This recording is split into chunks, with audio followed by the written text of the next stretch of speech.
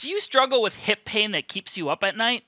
Don't worry, we've got you covered. We're going to show you some sleep positions that are going to help eliminate this problem so you can sleep all night long comfortably like me. And me. All right, the first thumbs down is stay away from sleeping on the point of your hip. Show them, Mike. So right now we're talking about my left hip here. So if I'm laying laterally right on it, it's going to put a lot of pressure on it and it's not going to feel good. I personally had this issue before and this was not an option for me to lay like this. And my wife just had this issue about 3 weeks ago. Oh. She asked me for help and naturally I concurred and she's fine now. Oh, well, that's good. It's true. And number 2 thumbs down is stretching out those hip tissues on the hip on top. So we're talking about my right hip right now. Again, it's more lateral pain. Right now, my hip is adducting and stretching, and it's going to put a lot of pressure on that lateral hip, and it's not going to feel good if you're having pain.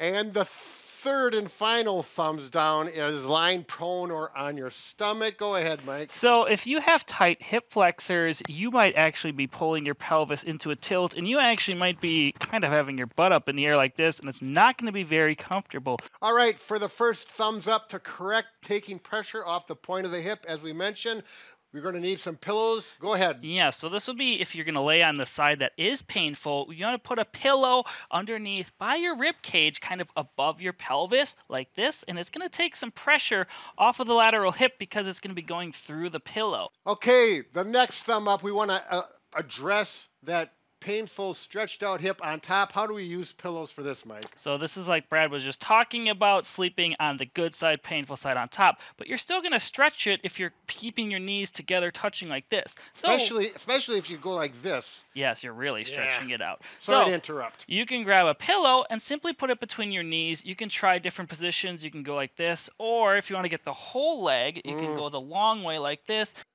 And lastly, let's address prone or lying on your stomach.